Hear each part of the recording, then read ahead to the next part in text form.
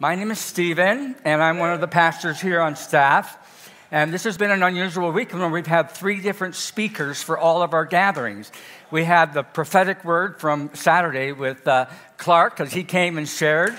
And it was an awesome word about pure and the holiness and how God makes us into pure gold. And then we have Dave, who spoke at the 909, and Mr. Technical, Mr. Doctrine Man, Mr. Give me the back. In fact, if you want the background of the scripture, listen to Dave's message, and you'll get all the background of Matthew and the Beatitudes, et cetera, et cetera. And then there's this guy, this Canadian guy. By the way, welcome if you're joining us online. We're so glad you're here. And a special shout out to my family in Canada, eh? Don't be a hoser, okay? It's good to be here this morning to share with you. So we have been sharing in the last several weeks about the upside-down kingdom of God. You see, we have a way of working in the natural, but when we submit ourselves to what the Lord wants, it's an upside-down understanding. It's not exactly what you think, because my way is not his way, right? And we think that my way is the right way, but actually it's not. We need to submit ourselves and let him direct our lives. And so now I'm a belt and suspenders kind of guy, so I have my paper in case my technology doesn't work for me. Hallelujah. I might be the old guy on staff, but I'm learning, bless God. So here's the upside down kingdom. Do you want to live? Yeah. Oh, I don't want to live. Then you got to die. There's a book by Dietrich Bonhoeffer, and the book is called Cost of Discipleship. It says, Jesus bids a man to come and die. So if you want to live, you have to die. So before you have a tree, before you have a harvest, you've got to take the seed, put it into the ground. The ground has to die, and then there has to be a season of rain and sun and storm, and all of a sudden you see growth. There's just something about that in our Christian life. You see, we don't understand that, but that is the process that God wants to take us through to live, to die. Do you want to be the greatest? Yes, I want to be the greatest. Then pick up a towel and serve.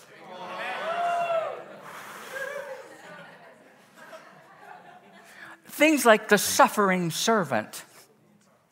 The foolish things of the world confound the wise. God's power is perfected in weakness. It's all upside down. To get back at your enemy, you love them. Really? I read this week about an airplane illustration. Now, I'm not a pilot. I don't like flying. I prefer not to. I only do it when I have to because it's expedient. There's just something about being strapped in a metal tube and you can't do nothing about it. But I heard that something takes place in an airplane when you are ascending. There was a movie back in the 40s and the 50s. It was called Breaking the Sound Barrier. And they discovered that a plane can only go to a maximum speed of 735 miles an hour. And after that, it disintegrates, it blows apart. And we just couldn't break the sound barrier. But then they discovered, from my understanding, is that if you do something different with the controls at 735 miles an hour, the plane will excel. It will go beyond that. It will break the sound barrier. Instead of pushing the lever forward, you bring the lever back or whatever it is. So instead of doing what you would normally do to bring the nose up, you go backwards and the nose goes up instead of going down. And we can't figure it out. But there's something about what God wants to do in our lives when we submit to his process, when we submit to what he wants to do, that he does the unthinkable in transformation so that we can excel and be the man and the woman of God that he wants us to be. It's upside down controls. It's an upside down kingdom. I want you to know it's the good news.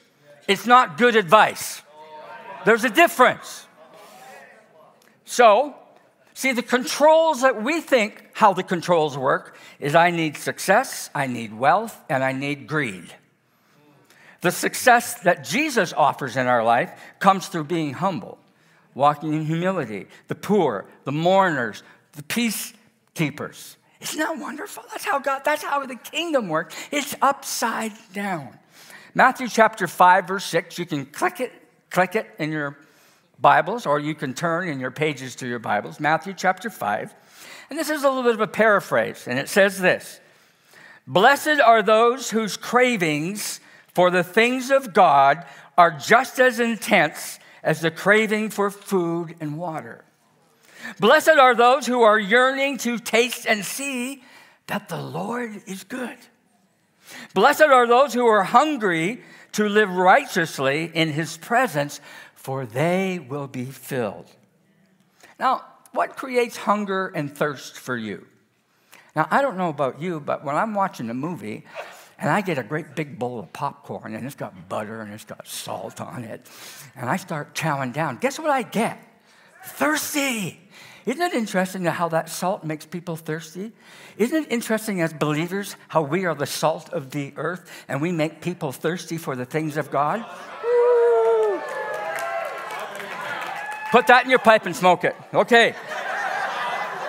If you ever walk into Texas Roadhouse and you get one whiff of those buns, those rolls, oh, come on, baby.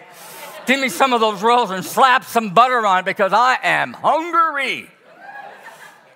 If my wife has been working on a pot roast all day, and it's been in the slow cooker, you know what I mean, and the potatoes and the carrot, and you walk into the house, dude, I am ready. Let's eat. Get some ketchup out of the fridge and let's go. You see, our stomachs are conditioned to be filled at certain times of the day. Maybe you didn't catch that. Over here, maybe you'll catch it. At certain times of the day, our stomachs are conditioned to be filled. Most of us have never experienced life-threatening hunger or thirst. We really haven't. We don't know what that is. When we say things like, oh, I'm so hungry, it means we missed lunch. The Greek word for hunger is this: a passionate longing for something that we cannot live without. Dr. John MacArthur, who's a pastor, a theologian, he's not as in the same circles as us, but he has some very profound things. He says this: both hunger and thirst are intense desires. This was a much more powerful concept in the day of Jesus. And so when we say I'm starving, it's completely different to the times of Jesus when people said they were starving. They were literally starving for their life.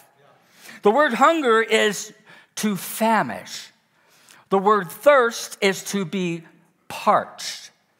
And the double meaning is to crave intensely. So here's what Jesus says to us. If we want to come to that place of hungering and thirsting for him, he says, abide with me. Hang out with me, and you'll get a hunger, and you'll get a thirst for me, for righteousness. Stay in the game. Stay in the game. Don't you just don't like it when you're watching a football game? By the way, my Denver Broncos have done some stuff. Bring it downtown. Come on, Don, this year. Look out. Can you say these? Super Bowl. Super Bowl. But you see somebody on the sidelines and they're not paying attention. And it's like, stay in the game. And as believers, don't get so comfortable with your popcorn that you don't stay in the game. So, oh, but Pastor, I just don't have time to be hungry for the Word of God because I'm just so busy. Well, build a freaking bridge and get over it.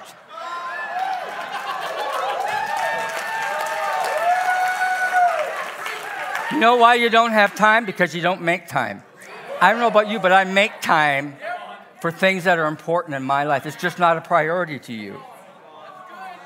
And so maybe it's time for us. Remember these old GPS things we used to have in our car?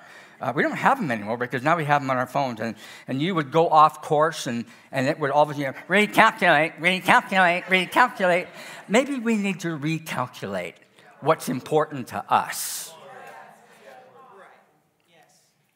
Can I don't mean to step on toes, but 60 minutes a week is not going to cut the mustard for you guys.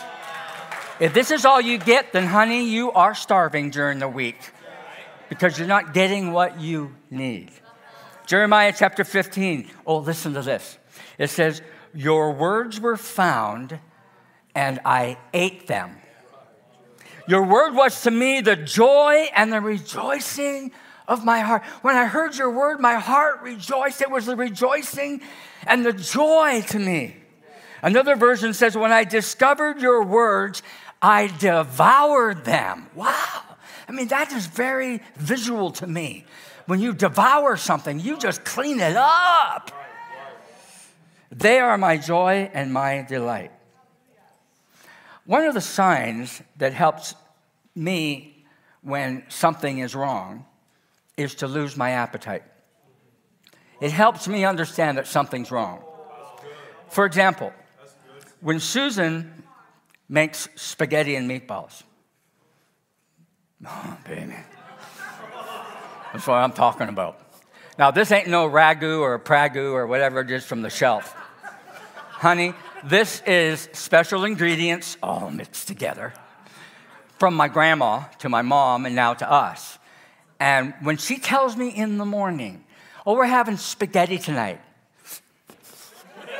All day, that's all I'm thinking about all day. When I get home, I'm having spaghetti and meatballs. I am so looking forward to it. Bring it on. So when I walk in the door and I turn my nose up at spaghetti and meatballs, then you know that something is wrong. And that actually happened during my cancer recovery, where she asked me, what do you want? Because I wouldn't eat anything. What do you want? I want spaghetti. And I came home and was like, nope, you're going to make me barf if I even touch that spaghetti. Something is going on in here that's wrong. It's not right. What's wrong? Another thing is my favorite restaurant in the whole wide world is in Canada. Go to the next slide. It's the Swiss Chalet. Oh, baby. It's actually one of the places where it all began. I got my appetite back after cancer. And I order the same thing every time I go there. Even though they have tons of stuff on the menu, I order one thing. Next slide. Quarter chicken white, barbecue, quarter chicken white, rotisserie chicken with fries, that's actually triple sauce there.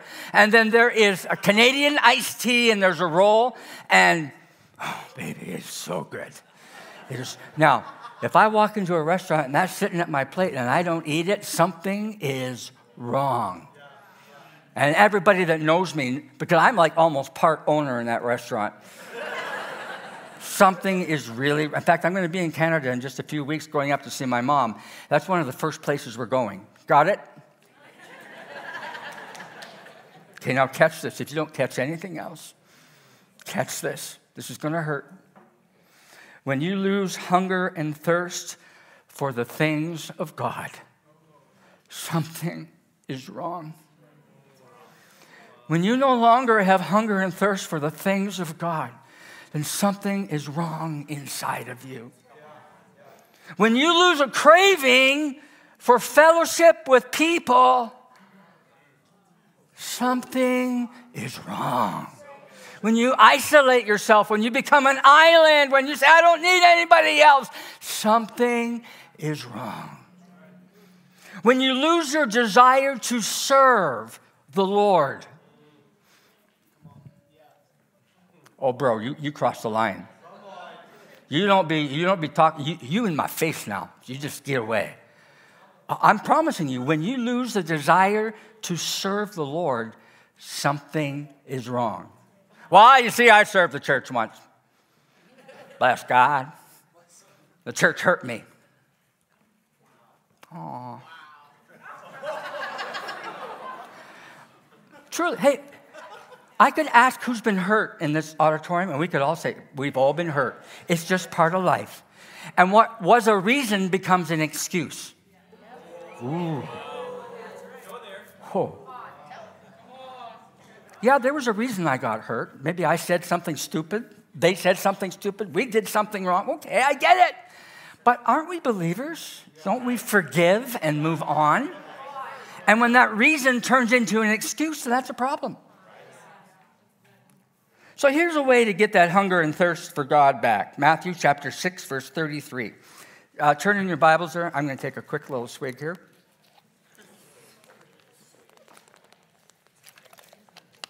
This is awesome.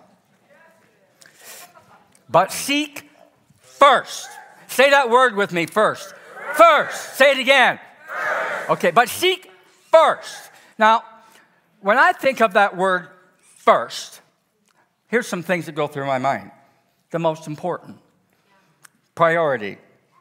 The highest. Number one. Showtime. When the rubber meets the road. The main thing. Make the main thing the main thing. Don't forget to make the main thing the main thing. Get going. That's what I think of when I think of the word first. It goes on to say, but seek first the kingdom. Say the word kingdom. Let's say it again. Kingdom. Now, when I think of the word kingdom, I think of a domain in which something is dominant. I think of dying to my kingdom because it says in the scripture, there is a way that seems right unto man. There is a kingdom that seems right unto man. But then it goes on to say, but the end thereof is death. So we understand that my way is not his way. And so we're submitting to his kingdom. So it goes on to say, but seek first the kingdom of God and his righteousness. Now say that with me, righteousness. Righteousness. Now righteousness. It's more than doing the right thing. It's having a right relationship. The problem with just doing the right thing is it becomes very performance-based. And we can become performance-based in our Christianity. We really can. Performance-driven. Happiness is based upon achievement. When we're good, we have approval. When we're bad, we have disapproval. With that kind of an understanding, God's going to end up being distant to us. God is going to be estranged to us because we're either good or bad. We're either in or out, and then we're going to live our life in fear. And we're going to fear God. And a lot of people fear God because they don't have that understanding of the relationship with him. When we walk and hunger and thirst for his righteousness in our lives, listen to this, distance is replaced with intimacy. There's something about when we're in worship together and you're just intimate together and God is speaking to you. It's like that is what happens in relationship, in righteousness with Christ in us, the hope of glory. Engagement or estrangement is exchanged for love. We have love. I've heard people say, I just love the family. This is so much like a family. That's because we are. Hey, and Leslie, I know you're at home watching. You couldn't be here. But thank God they helped you through that operation. And you're recovering in Jesus' name. And we love you because we're family. Hallelujah. Fear is obliterated and we have trust. And there's something about trust. So the last thing, it says, but seek first the kingdom of God and his righteousness and all these things. Say things. Things. Things. Now, what are things? Well, part of the things is my spouse. Part of the things is my job, my vocation. Part of the things is my house. Part of the things is the car that I drive. It's the boat that I use. Oh, can you hardly wait? I can hardly wait till we can get on the lake. Get on that beach. Get our little kayaks out of storage and just, come on, baby. Those are all things. Now, I've taught this for a long time with teenagers and young adults. They're so concerned about their calendar. Who am I going to marry? What am I going to do? Where am I going to go to school? How much money am I going to make? What's my job going to be? And my counsel to them is this. Don't be so concerned about your calendar. Be more concerned about your character. Because if you work on your character, God will take care of your calendar. So don't be going after Mr. Right or Mrs. Right or all those kinds of things. Seek Jesus. Go after Jesus, and he'll take care of all the calendar stuff in your life. So here's the problem. So there's a divine order to this. The divine order is seek first the kingdom of God and his righteousness, and all these things will be added unto you. But here's what we do. We take the things and put them at the beginning. If I seek all these things, and then I'll seek you, and then I'll do the righteousness thing, and then, no, you see, that's where you get messed up, folks. You got to get it in the divine order. Seek first the kingdom of God, and then his righteousness, and then all these things will be added unto you.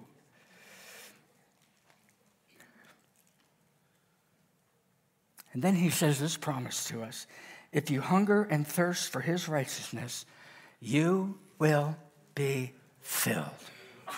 It means you'll be satisfied.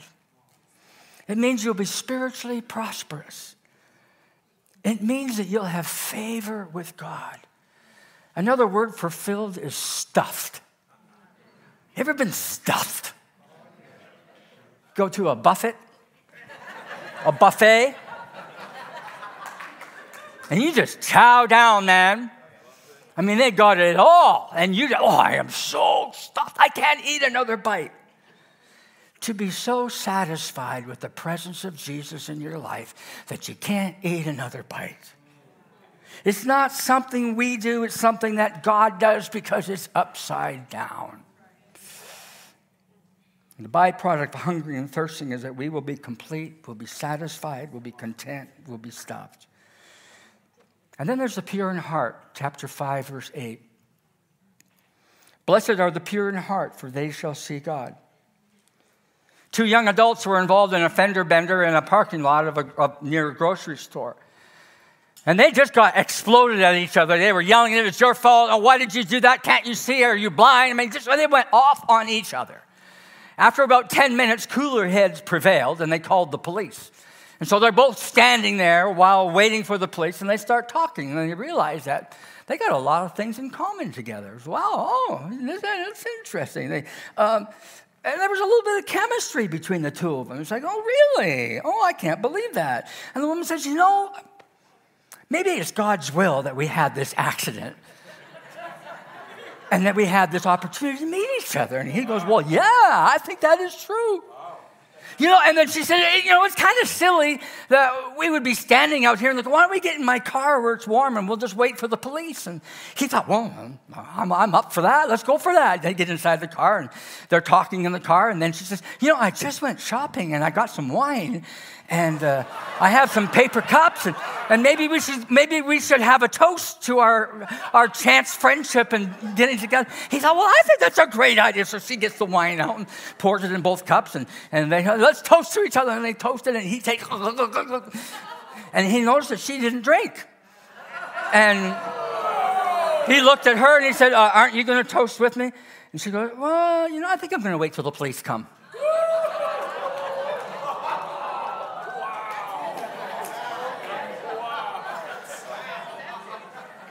Motives. The Bible teaches it isn't enough to just do the right thing. It's doing the right thing with the right motives. God doesn't look at the outside, he looks at the heart. What are your motives for being here today? Are you hungering and thirsting for his righteousness? Or are you here out of obligation? Are you here, well, it's just the thing that I do on Sundays. I come to church and, well, you see, I've been doing it since I was a little kid, so I just am conditioned to come. Or are you hungering and thirsting for his righteousness in your life? It doesn't really matter how long you've been on the way or in the way. Jesus still has something to teach us, for us to learn. I was thinking about it the other day. I graduated from Bible college in 1978. Some of y'all weren't even born then. And I remember I thought I had the world by the tail. Bless God, I'm going to save everybody I talk to. I know everything there is about the Bible that I need. And you know what I found out? I really don't. And here we are 43 years later, and I still know because I'm still growing. Because we're still learners, because we're still willing to be taught the Word of God and learn more things. If you praise God on the weekend with your lips and your heart through the week is not connected to him at all, then you're not hungry and thirsting after righteousness. You might be just filling a spot in a chair this morning, but you are not really pursuing that. If God doesn't have your heart, he doesn't have you. He has to have your heart. Pure in heart, the definition is the Greek word is karthos, which means clean, without defect or blemish. In the day of Jesus, purity was a big deal. There was a lot of ceremonial things that they would do to be pure because that was really important. There was a lot of ritual obedience, obeying a set of regulations, the things that they had to do.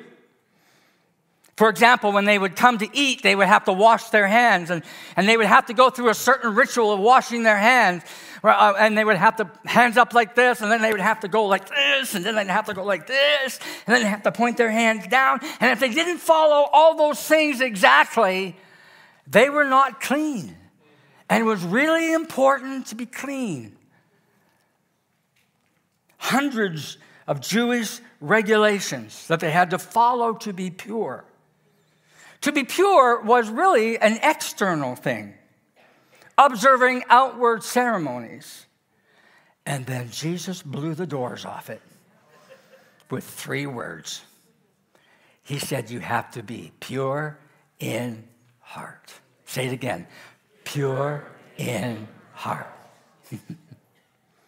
To be single-minded, to be undivided, unmixed motives. Proverbs chapter 16 says, people may be pure in their own eyes, but the Lord examines their motives. For example, you can do some things that look right on the outside, but if you don't have the right motive, it's wrong. Gavin? Bless God. Here's my tithe. Woo! See, I'm putting this tithe in the bucket. Yes, I'm a wealthy man, bless God. God's been good to me. I just want to be faithful with my tithe. Hallelujah. There it goes. First of all, if you have to fight to give your tithe, there's something wrong. And you put your tithe in the bucket. Or y'all like some do it online, all that kind of stuff. My kids are teaching us this new program on the computer. It's called Truebill. And it's teaching you how to do your finances in a different way, because I'm kind of archaic. And they said, Dad, you got to do this, man. And so I get it. Some people like to give their tithe online. That's okay. You do it. I still believe in the Old Testament that says, bring your tithe. Hallelujah. Enough said. But you know what? I don't care how much money you put in the bucket if your motive is wrong. Ding, ding, ding. How about when we pray? Oh, Father, I beseech thee, Almighty God. Hallelujah. I pray, oh God, that you would move in our midst. I am your humble servant. Wow. I think it says something about going and praying in your closets.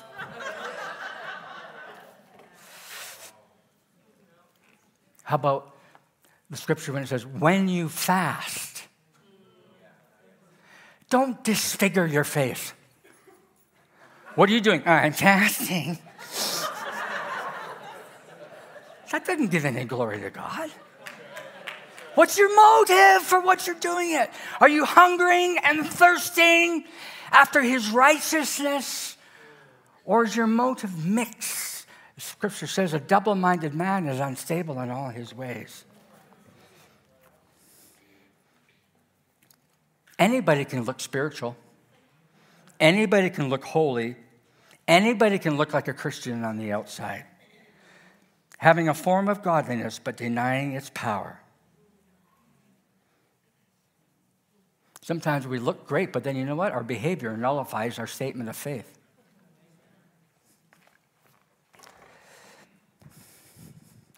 This right here is pure. 100% orange juice. I looked at it. I don't want no concentrate. I want 100% orange juice.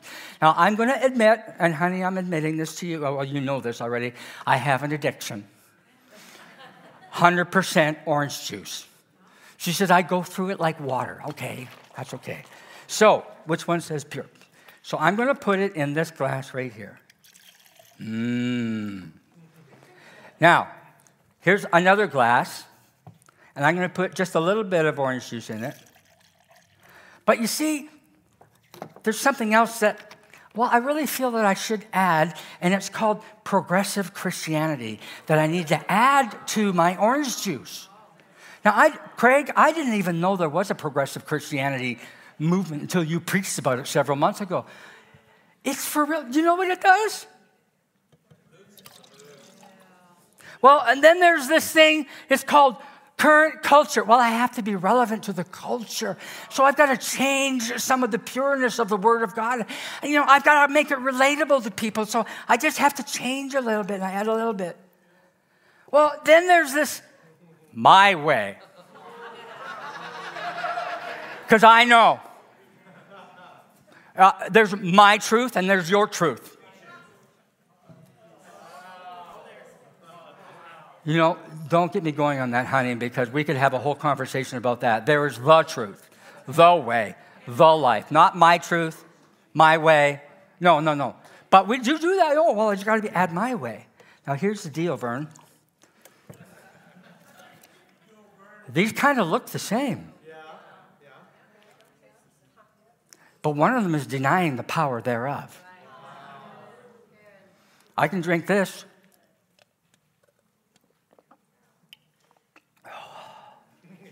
So good. And I can drink this. Something's not right.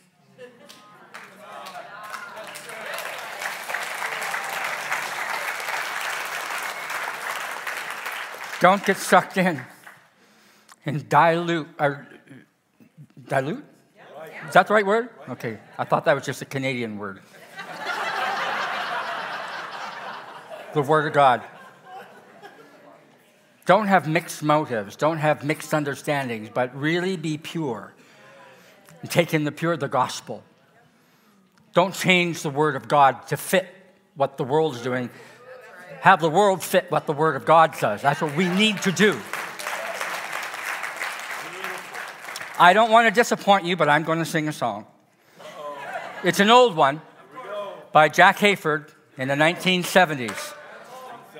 I would sing this song over and over and over again in my car, walking down the road. Last night, I woke up at 1 o'clock in the morning humming this song. And by the way, Dave, my wife and I have the same problem in bed.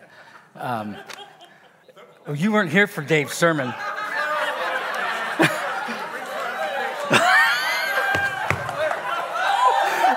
Now y'all going to go listen to Dave's message. When I get into bed,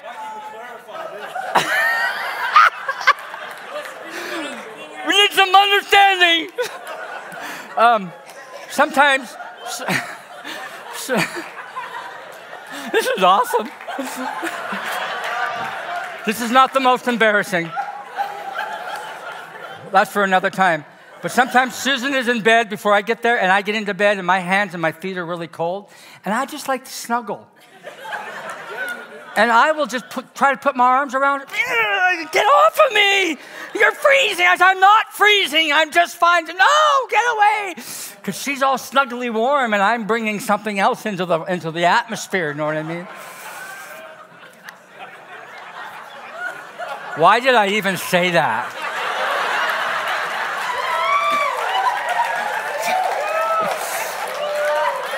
I don't know.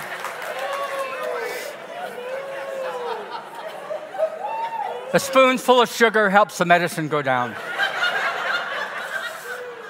Seriously. I'm an old soul, and there's songs that just sometimes really grab me, and this is one of them. May I stand, O Lord, in this holy place. May I worship you and behold thy face. May I be transformed by thy word and thy spirit, and behold the day of thy power. May I stand, O Lord, in this holy place. May I worship you and behold thy face. May I be transformed by thy word and thy spirit, and behold the day of thy power. I will stand, O Lord, in this holy place. I will worship you and behold thy face. I will be transformed by thy word and thy spirit, and behold the day of thy power. Jesus paid it all to him I owe. Sin had left a crimson stain, he washed it white as snow. Jesus paid it all to him I owe. Sin had left a crimson stain, he washed it white as snow. Isn't there just something about the sweetness of God's presence? When we just come together with our alabaster box and we just pour it out before him. And all the cares of the world and all the things that really seem to matter to us, he can kind of come along and rearrange them. And he can say, seek me first. Seek my kingdom first and my righteousness. And all the other stuff will play out. I'll take care of all the other stuff if you'll seek me first. Purity isn't only the absence of corruption in your life, but it's the fullness of the presence of God in your life. Oh, yeah. Oh, yeah, it looks the same. It looks the same. But there's something different about this one because there's the fullness of the oranges in here. And there's something about the fullness of God's presence that's in this glass. Don't get mixed up with the things and the dilution of the world.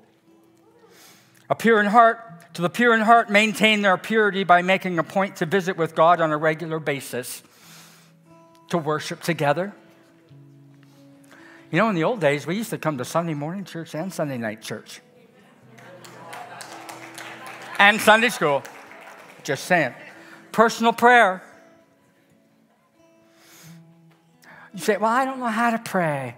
Well, okay, I'll tell you what. Tuesday morning at 7 o'clock, from 7 to 8, we have a prayer time right here. Wednesday afternoon from 12 to 1, we have a prayer time right here. Thursday morning from 7 to 8, we have a prayer time right here. You want to learn how to pray? Come and join us for an hour of prayer. Bible study. Join a small group. How are you going to get free? Get into a small group. That's one of our things. Get free. Fellowship with other believers. And it goes on to say, if we do all those things, we will see